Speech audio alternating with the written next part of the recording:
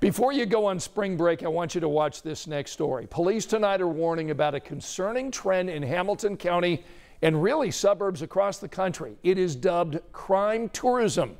International criminals visiting the Hoosier state to steal. Tonight, our Gina Galero shares how often it's happening, what they're after, and how to protect your home. I was in the home, so we're not showing Jason's face or his Fisher's home because one of the criminals who broke in here is still out there. But when they told me somebody's still loose, that's why I don't want to talk about it. 4th of July, 2022. Jason and his family were away on vacation when he got an alert from his alarm company. There's something happened. I'm not home, so call the police. So they called the police right away. Professional criminals cut the power, got inside, and ran out through the back door before police caught 2 of the men in the neighborhood. They seems like you know that you're not home. I don't know how they find out. Hamilton County Prosecutor Joshua Coker says they find out by watching their victims and learning their schedule. These criminals are primarily from Colombia and Chile. Police refer to them as South American theft gangs coming to Hamilton County.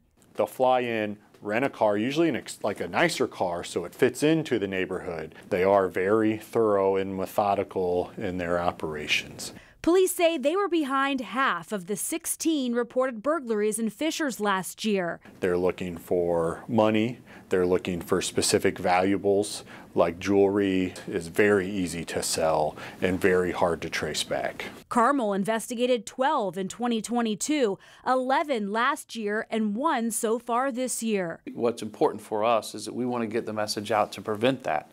While you're away, police urge you to keep inside lights on with timers. Don't post on social media that you're on vacation, and use a doorbell camera with an alarm system. Take it from Jason. The best thing to do is have an alarm system in your house. Cameras all over. Even though they cut the power, but your alarm system have backup storage, they're still gonna call the police. Local police communicating with law enforcement across the country about these criminals. And our strength in stopping them is our community. By not making their job easy. In Hamilton County, Gina Galero, 13 News. Police are also telling Gina, keep your money in the bank, take photos of your valuables, and keep them in a safe. In fact, one of the suspects in Jason's case was sentenced to 2 years in prison. He's now been released. The other suspect is close to completing his 3-year sentence. Again, police are still looking for that 3rd suspect.